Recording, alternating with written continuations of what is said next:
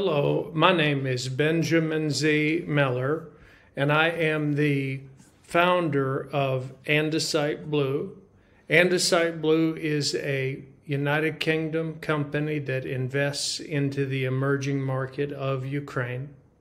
There is some news out, as reported by Politico today. The news is that the European Commission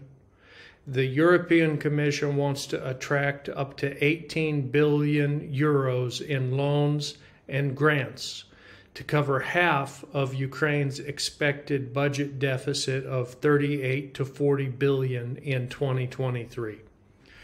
The European Commission has prepared 3 financial support mechanisms for Ukraine, writes Politico. The European Commission, they want to attract up to 18 billion euros in loans and grants to cover half of Ukraine's expected budget deficit of 38 to 40 billion in 2023. The first option, which the Commission describes as the most advantageous, is to borrow the money. They want to borrow the money against the maximum amount that the bloc can call in from EU countries and actual EU spending. Now, the second option is a repeat of the method used thus far, whereby countries provide budgetary guarantees to the Commission.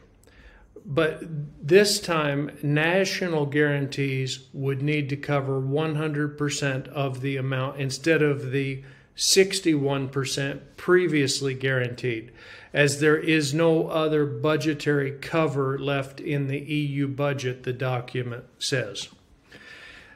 In addition, the EU countries would also need to provide counter guarantees in case of default from their peers if losses occur. The third option is similar to the second, but without national guarantees. You know, the costs of rebuilding Ukraine are going to be significant and will require government and private funding of massive reconstruction projects. If you would like to learn more about how you can help and earn a significant passive income by purchasing a corporate income bond focused on the rebuilding of Ukraine offered by Andesite Blue, please email Benjamin Z. Meller at ben.meller@andesiteblue.co.uk or contact any of our team by going to andesiteblue.co.uk/team.